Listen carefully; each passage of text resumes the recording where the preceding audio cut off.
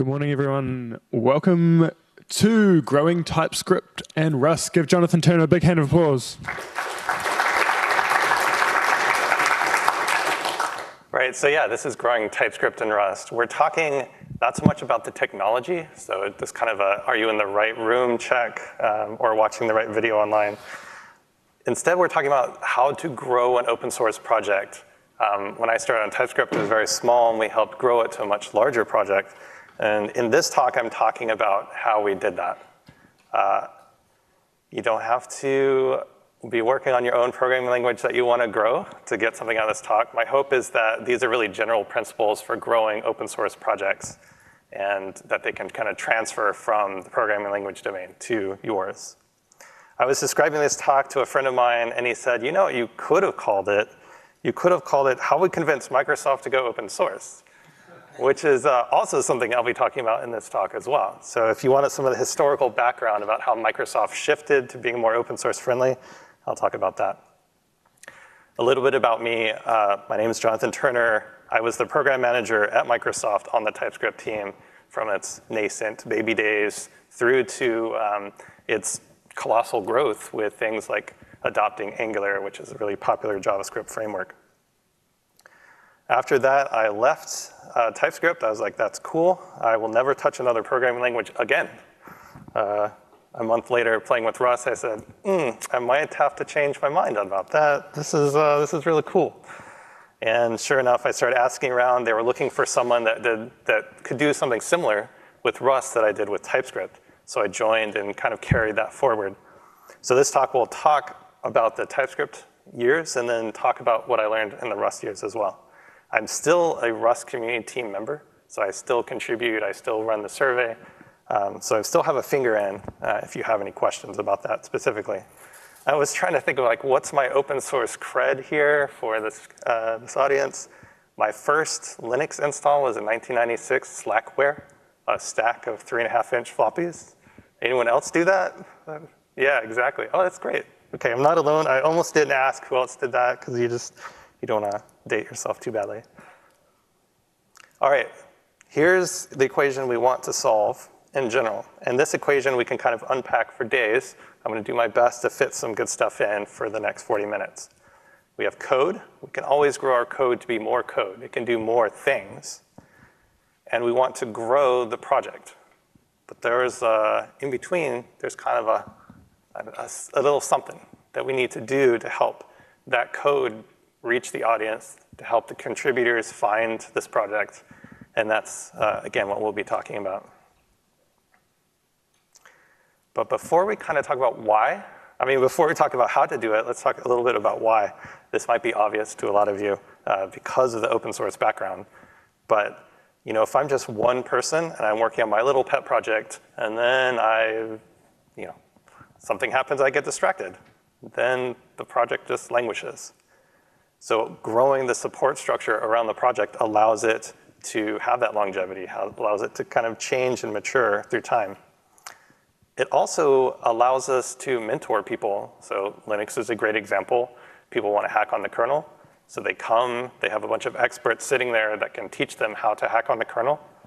Great. We have a mentorship opportunity that new people come in, they can learn and then pass it on to the next generation. Also, it's fun. This is like maybe a bit cheeky, but because it's fun to grow the project, it kind of gives us incentive to continue with it as well as the kind of creators of this project. We see people coming in with their enthusiasm, their new ideas, and we're like, you know what? That's a good idea, or I can do better than that, and it kind of creates this virtuous cycle. All right, so let's dive into part one, this TypeScript side. For those who remember Microsoft back in the day, let's just call it the assault on the open source community back in the 90s, let's be honest. And then they had a period where they weren't quite as aggressive, but they would put stuff out into open source, kind of in a fire and forget. They'd release it to open source, then they would take that team and then just move on to something else. So this is the history leading up to when TypeScript was open sourced. This was one of the first times that Microsoft was going to put something into the open source, have a team behind it that would continue to support it, So we're not just fire and forget, and then learn from how we're doing it. As you can imagine, this landed like a Led Zeppelin with a lot of people because of Microsoft's background with open source, and because TypeScript itself was a JavaScript tool. Again, we ran into this, who are you, Microsoft? Like, we are JavaScript developers, we all use Macs, we don't need you. So there's definitely a bit of butting heads. I'm gonna just take a quick pause and say a big thanks to the teams that we worked with, the mentors that I worked with to be able to do this. When I came into this, I was just a developer. I'd been doing development for 10 plus years, but I'd never done any management, any thinking about the project at the project level. And so they did a lot to help me out. I found a picture of back in the day. You may recognize me, bright-eyed and bushy-tailed in the middle. You might also recognize the guy sitting beside me, which is Anders Hellsberg, who invented Turbo Pascal, C#, and then later would go on to help with the TypeScript project. So I don't know what I'm doing. I'm very nervous, and I'm trying to just see if we can figure out how to help this thing grow. As you can tell, it was a small team, right? There was only that set of us in Microsoft, and whoever we could convince outside of Microsoft to help pitch in on the project. We had arguably a good idea, right? Let's add some optional typing to JavaScript and see what happens. That's what you can do with tooling. You might not believe me, but we also had zero marketing budget. Open source makes no money for Microsoft. It doesn't sell Visual Studio licenses. And so marketing looked at us and said, well, that's nice. Have fun. If we ever have a requirement to promote TypeScript, we'll come back to you. So we had to do everything ourselves. We had to write blog posts. We had to get on Twitter. We had to get on any social media we could that people would listen to us and tell our story over and over again. We also had to use this thing called Codeplex. Just out of curiosity, has anyone ever heard of Codeplex before? Wow. Okay, for those who haven't seen this thing, that's Codeplex. So as you can imagine, if Microsoft has a technology that is like GitHub, but not GitHub, and the VPs are very keen on us using it, then we use that. That's okay. At least TypeScript is going open, and we can reach potential users and potential contributors, even if it's through Codeplex. Spoiler alert, we did get on GitHub later on. So I'm kind of bright-eyed, bushy-tailed. I don't really know what I'm doing. We release into the public, and one of the first things that we realize as we get out into the public is everyone comes to it with their own set of ideas. Right? I want feature X. Oh, no, I want feature Y. Oh, OK, I want feature Z. Now you're going in 3 different directions. So we needed a way for people to check in and say, oh, where are you going? What's in our heads? Well, let's just write it down. We have a roadmap. We know generally what the next feature is going to have, and maybe a vague idea about the feature after that, or the release after that. No problem. We'll put that in a roadmap, and then that will give people confidence as they come to the project what to do next. This might seem obvious in hindsight, but trust that we did not think of that coming out of the gate for some reason or another. Another thing that we started doing is to use a Microsoft technique. So when you're sitting down with a group of engineers and you're trying to work through the design of feature X.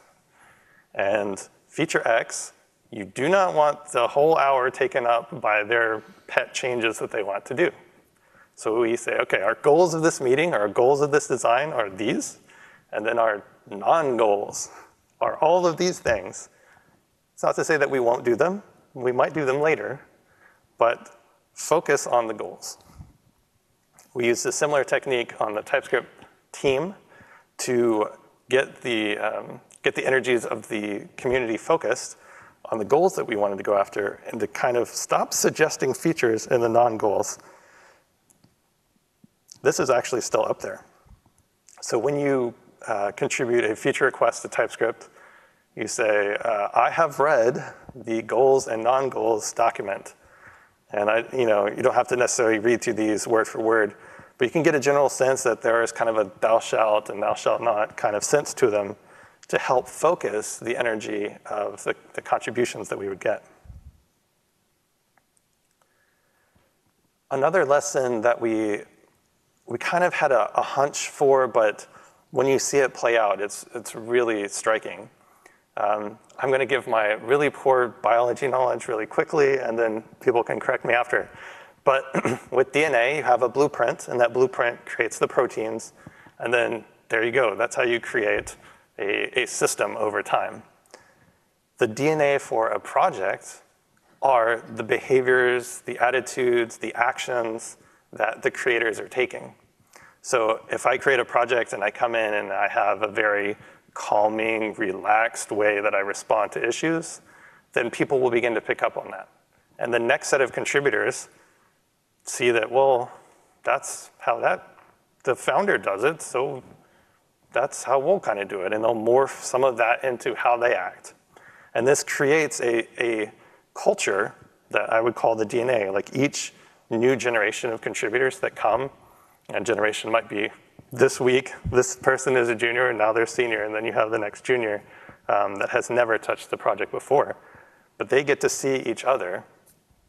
And so that habits, the way that you respond, the focus, the attitude, all get reflected, and then the people that stay reflect that to the next set of people. And they also reflect what we'll call the vision. So what's the vision? As a creator of this project, we have a particular idea that we want to get forward. We have a vision, like we can kind of see over the hill of where this thing wants to go. With TypeScript, we say, well, if we can get more and more people contributing to it, we can get more and more functionality. People will just add types to this library, and then the next set of people will be able to use them. So if we have what we call like a memorable reason for being, that's something that might stick in your head. If you're at the AV1 talk, it might be next generation, like a free next generation AV codec. Okay. And then that sticks in the mind of the people that come to it and say, okay, I want to work on a free next generation codec. That sounds great. And then that passes along. This becomes a rallying point. So you'll notice these themes pop up in Twitter. People will talk about, well, have you seen the next generation of AV codecs? And they will point at it. And lesson number 5, this is where, okay, so those first 4 might be somewhat obvious, depending on your background. But lesson 5 to me seemed like the most confusing of the set. We have a project. I've written lots of code before, but I've never taken a project and said, how do we know that we're going in the right direction? How do we know that if I add this feature instead of this one, that is the right direction for this project? And we had to learn that as we went. You can kind of think of users as the target. So you've got a bullseye set of users, and we'll call those the key users, or the stakeholders. And these users are really intimately involved with using your project. They have a lot of ideas, likely. They're available for a deep dive, so that you can ask them a lot of questions and really get a sense for, like, how are they using it? These set of key users are also kind of indicative of the problems that some of the larger community is feeling. So if you have like with TypeScript, we had the Angular team, which is Angular being a JavaScript framework. We were watching how they would use it, or the Ember team would use it. They say, well, this is really cool, except there's this whole set of things that we can't type. Oh, well, that's interesting. Maybe we should work on that. And those key users then opened up new possibilities for users of TypeScript going forward. But not to be, forgotten, the fans of the project and the wider community are just as important as the key users. But the way that we work with them is different. So these are, obviously the largest part of our growth as the users would grow in number would be in this wider community. So how would we get information from them? Well, we can't just sit down with every single 10,000 or 100,000 users and get every single pain point they have? Well, we kind of can. It's in a different way. So we can do surveys. We can look through the issue tracker and find themes in the issue tracker.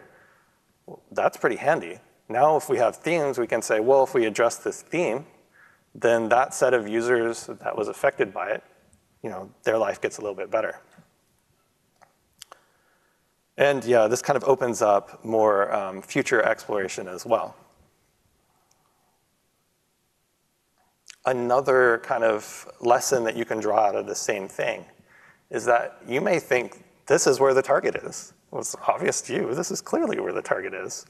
And then your competition comes along and sees that you're starting to take off, and they have a different set of ideas. With TypeScript, we had Facebook Flow. So Facebook had their own TypeScript-esque project, and they came along and said, well, your target is not the right one. This target is. And we could look at that and we can see, well, are any users leaving us to go use them? Or are they getting users that are just kind of choosing their features? How many of those features can we take? Can we put into TypeScript? Can we fold some of that into what we do? So as another way to calibrate to see if you're going in the right direction, you can look at your user feedback, but the competition is also looking to perhaps capture users you don't have. So this information, like how we started growing TypeScript, and that was just kind of a small sample. It'd take far too long to kind of unpack all the kinds of things that we did. But as we started doing that, and as TypeScript started growing, that started a chain reaction. So projects would come to us and say, well, can you teach us how to do open source? And we're like, yeah, I mean, I can try. I can show you what we did. And it's kind of working, though there probably are better ways, but at least it's working. And so the .NET team came and we went and taught them. And then, wow, C# is open sourcing. Oh, okay, we'll teach them too. And other teams started coming. And at some point, it was like every week, there was a team that wanted to do open source. So I left Microsoft in October of 2015. By the end of 2015, like only a couple months later, I had an ex-coworker reach out and say, hey, guess what? They flipped the default. What do you mean they flipped the default? I'm used to working with legal corporate affairs and used to working with the vice president to say whether or not something can go open source. And now because of this, how open source is starting to catch on in developer division, that becomes the default. And now you have to have a reason not to be open source, which kind of blows the mind, especially if you've seen that only happened in a few years. Just a fun little fact. I went and looked to see how TypeScript was doing these days, so kind of roll the clock forward a bit. And this is number 5 programming language on GitHub right now, which it's like more popular than C++ and Go and C# in open source. So it's one in 5 JavaScript projects by JavaScript developers in open source is now in TypeScript. So it's phenomenal. I definitely don't take credit for all that growth. I'm just kind of a piece of that happening. But it was really awesome to be part of that. OK, quick breath. So that was kind of the TypeScript side.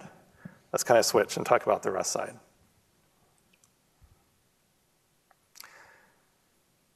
So like I said, I worked on the TypeScript project. I was like, oh, this is great.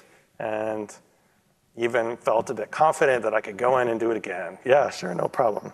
Here we go, Rust project, here I come.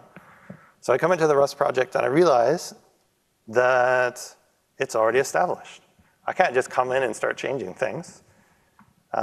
You have a community that's small. It's healthy, but it's pretty small. But it has this established DNA. It has a way of doing things. They already do kind of a communal decision-making process. So you can't just tell people what to do. OK, all right, OK. And it's already good open source. It's on liberally licensed. It's on GitHub. It already has contributors. It's doing really well in that regard.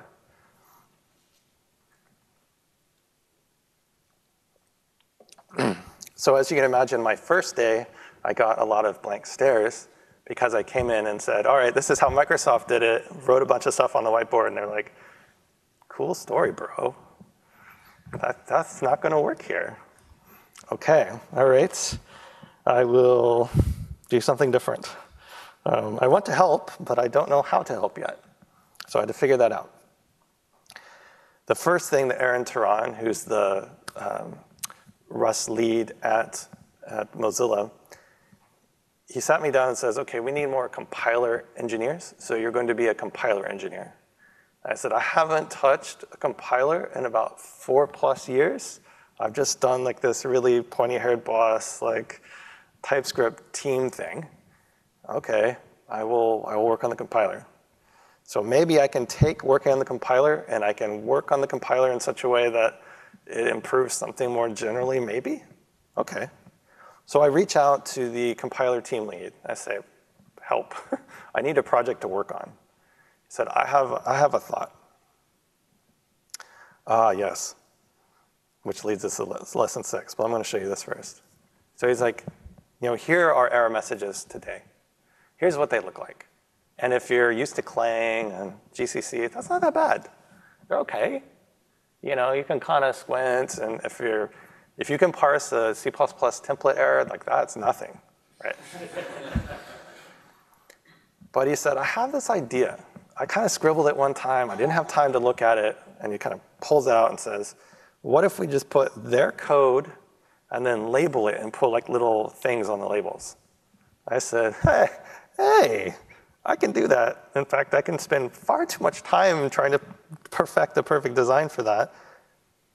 But it's something I can do. So that's what we did. So we built these new error messages into the Rust compiler. And we put it behind a flag. We only switched a few error messages. But I was like, that's enough. I can take that, and I can show people and say, look, here are a new kind of error message. I hope you like it. And people really, really liked it. And so what I kind of took from that is I can create a lot of stress by coming into a situation and say, I have a lot of ideas. Everyone gather around the whiteboard. Here are my ideas. When they already have hundreds of people giving them ideas, or now thousands, that's not going to work. But I can make a demo like all right, I'll change this error message to this new error message, and maybe I can get some momentum around people caring about usability. All right. As long as they can touch it and feel it, that might build momentum. So I start building this thing, and when you compile the Rust compiler, especially back then, it took about 45 minutes each time. It's like, this is going to take forever. There are so many error messages. I cannot do this myself. OK, Aaron, help me again. All right, so I did your compile thing. Now help me, like, how do I do all these error messages? It's going to take me forever. It's like, OK, there's a thing called a quest issue. And I'm like, what? This is not a video game. Like, what is a quest issue? So, OK, here. Quest issue is where you have a blueprint that walks you through how to do thing. It's very detailed and very repeatable. OK, you know how to do the error messages. You've been working on them for a couple of weeks. Write the steps down, how to do it, A, B, C, D. And then people can come in. They can have confidence that they can do that fix. And then they can submit the PR. And then it lands in the compiler. And holy crap, I did that error message. It's like, oh, there's a lot of incentive there. OK. So I was like, OK, maybe we'll get a dozen people. A dozen's a lot. I'll take a dozen. So I worked with some folks, wrote the documentation, put the documentation up there, and then let people start signing up for it. And yeah, a lot of people signed up for this. Lots of people. In fact, we had 85 people jump on and send us pull requests. Now, the interesting thing with doing the quest issue and having that in the back of your mind is that when the PRs come in from people that, oh, OK, they followed the steps, but they missed one. Hey, you're the one who wrote the steps. You can quickly debug the PR, get them on the right track, and get a higher quality PR. the interesting thing about this group, so I started asking around, can you believe that for at least 10 of these people, this was their first contribution to open source ever? So if you have the steps and they can have confidence in this juicy idea of, oh, maybe I can land in the compiler itself and then I can use it, it's a good carrot. The other thing that this did was that as people came to it, you'd imagine most people would fall off. They submit the PR, they get it to land, yay, good for me, and then they would just leave. 1 or 2 people stuck around. And in fact, one of them is leading the error code, like the error message, continuous improvement, even today, years later. So they're still improving the error messages going forward. Being able to attract that kind of person and give them enough of an incentive to stay is awesome. So this leads us to kind of the next lesson as part of this, that we can do work in, say, ergonomics like we did with Rust and error messages, right? Updating an error message doesn't break Rust. It doesn't make it slow or anything. It just gives you a better error message. And then people can have a better expectation for how this works. If we can do better error messages, maybe we can do faster compiles, or maybe we can do better IDE. And it creates this sense that I can have nice things. I can have my cake and eat it too. And that's the kind of feeling that if users can feel that and then can suggest ways to make the project grow in that way, then we have a much better set of contributors. All right, so we have people coming on. They can help out in some places. That's cool. But let's maybe roll back the clock a bit and see that there was another thing where Rust needed to grow. I don't have it in this chart. When I joined in March of 2016, I remember pulling Aaron aside, and I said, okay, you've got, it was something like 7 sub-teams, and you have 7 people that work for you, and each one of them is on 6 of these sub-teams. Like, this can't be good. Like, how is this sustainable? If you have to have 1 more sub-team, you're gonna have like 3 of your team quit or something. Like, no one can juggle that much. And this was a slow and steady growth initially to kind of bring a new person on and then mentor them. But then it became worth it. They stuck around and they mentored the next person. And so maybe now your team isn't wearing 6 hats, they're wearing 5 or 4. And the more that we can get them down to 1, the better. This really started taking off because people realized, oh my gosh, Rust is cool. And also, I have a chance to be a part of a sub-team now. I didn't think I had a chance because, I mean, I knew everyone's name and they're in 6 different ones and I don't have that much time. But now there's a slot available. They'll just take me in, they'll teach me how to do it. And now we can grow from that really tiny set of people to a much larger set. And just like this graph shows, this really shot off as we were like, okay, we need a team that does release management because it's 1 person, it's Alex. For those of you who do Rust, Alex did everything back in the day. We need a release management team. Then all of a sudden, all these DevOps people just kind of appeared. They're like, hey, I can do a thing. I can do DevOps. I can do that. And then we went from 0 to 12 people like overnight. Well, okay. I mean, and sure enough, they're good. You know, they know what they're talking about. They kind of sort it out, and now they've got a release process. You make this space. We're still trying to figure out some of these. I would love to get your feedback on how do you not spend 2 to 4 hours a day on PR code reviews, right? So there's still some pain points, but we're realizing that we have to be able to spread the load. We have to be able to mentor people. And then as we grow, that then has to be able to be another set of mentoring that happens. This last lesson is one that I could probably talk all day about. This is really tricky, and I'm going to do my best to unpack it in a couple of minutes.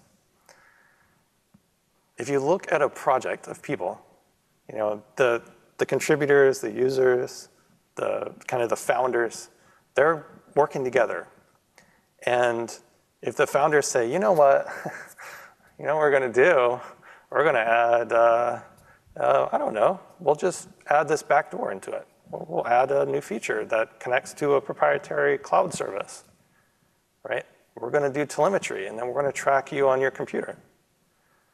Okay, those are extreme examples, but you can think of plenty of examples of where a decision was made by the management, even in an open source sense, like the owners of the project. They make a decision, and people panic. Like, what are you doing? Why wasn't I consulted about that? Like, don't you care about my opinion? Like, don't you care that I'm a user, that I contribute to your project?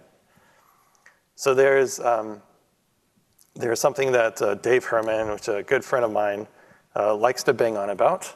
And he says, look, why wasn't I consulted is how you do open source. You bring the decision-making process out from behind closed doors and put it in front of people. Like, every decision you make, if it's going to affect the project, needs to be discussed and needs to be decided as a group. Rust has really embraced this. It's kind of stumbled here and there, but the RFC process allows even decisions about the next year of stuff that we do, or the next 3 years of stuff that we do, to be talked about publicly, and for people to decide, okay, yes, that sounds good, and they generally nod, and they go off in this direction, and now they have ownership in that direction. It's not just the owners decided, okay, that sounds good, let's go off in this direction, and then leave everyone behind.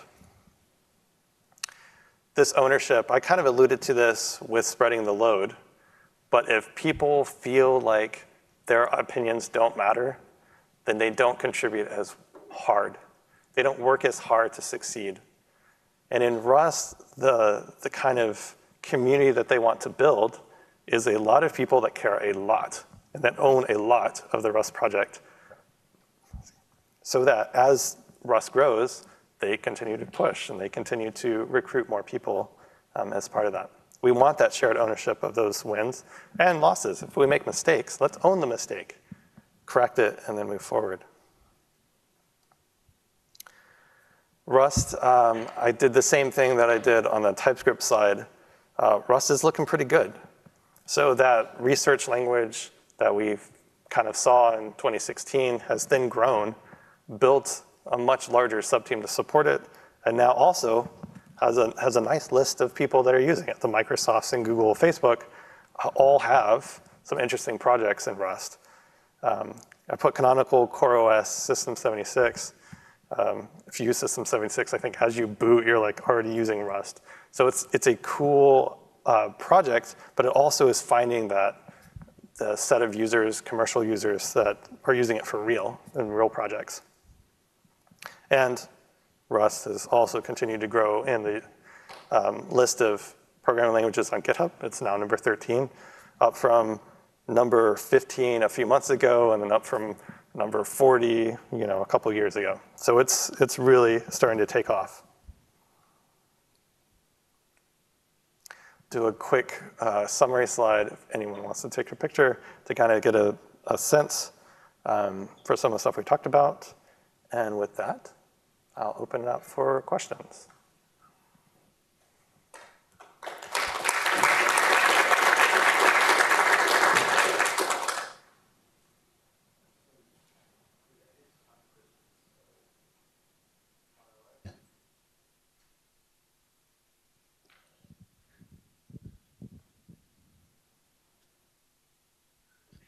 Check 1, 2, yep.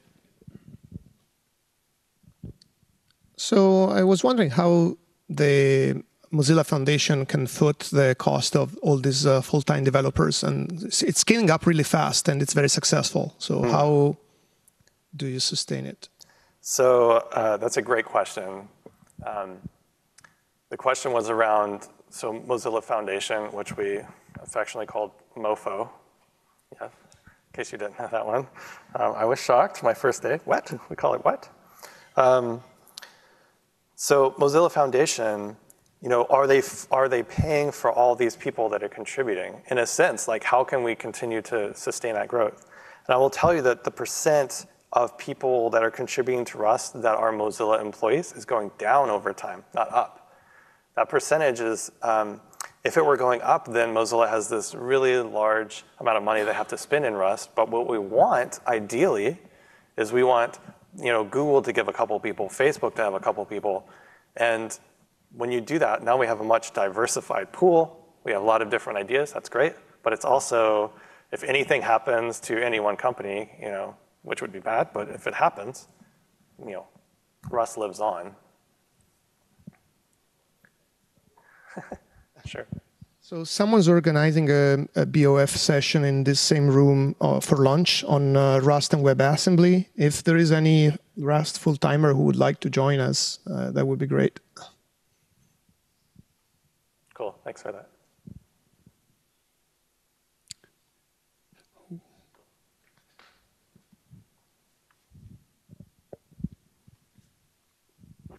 I see Rust has recently moved to having the release version model. Do you think that is helping to target the feedback coming in for the RFCs and like the Rust 2019 hashtag ideas that people are posting, having them targeted around like a release timeframe? Let me see if I can repeat the question, make sure I get it. So recently Rust released Rust 2018, its first major version since its 1.0 release. And the way that they do that, it's a little bit much to get into in this, but it's a backwards compatible, we have forwards new functionality way of doing it. It's very cool, and it gives a way to add new features and even break a few things without breaking the ecosystem. So the question was around, is this model something that we think could continue going forward to address what now? Sorry, do you think it will help improve the targeting of the feedback in regards to collaboration on features through the RFC process? Mm-hmm. Like, will it give people a focus on generics or traits or improvements around those things, whatever the ideas might be? I see at the start of the year there was a Rust 2019 hashtag for people to post blog posts on ideas of what they'd like to see coming in the future. To give something a focus to work towards. Yeah, I think the short answer is yes. I think the general answer is that what happens is people post their blog posts. This is where we want Rust to go in 2019.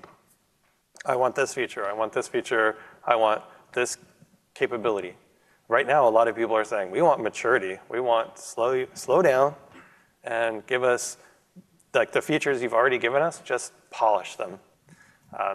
So yes, it does give a chance for people to voice those ideas, and then we collect that into a theme for the year. And those themes inform where the teams will go next.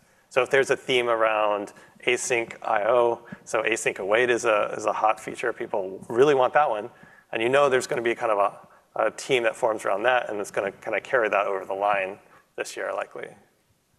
Yeah.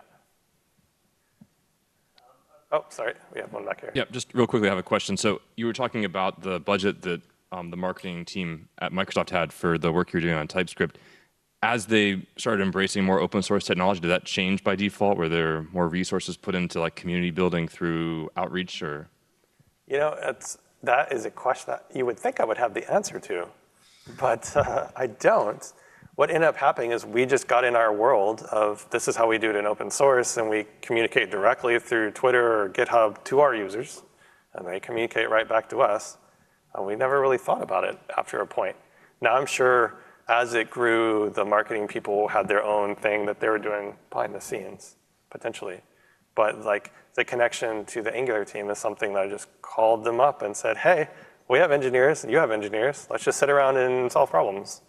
And that's how that happened. It wasn't like a behind the scenes markety kind of thing. Well, the question was more on did Microsoft start valuing this and putting resources toward it? So the question, just to kind of repeat it for the video, was around did Microsoft put marketing dollars into it once open source started taking off? I don't know. I kind of left right as they're really picking it up. Okay. Yeah. Just picking up on the question before that one and the slide behind you there. as the team of like official contributors grows larger and larger, how do we avoid a bias to activity?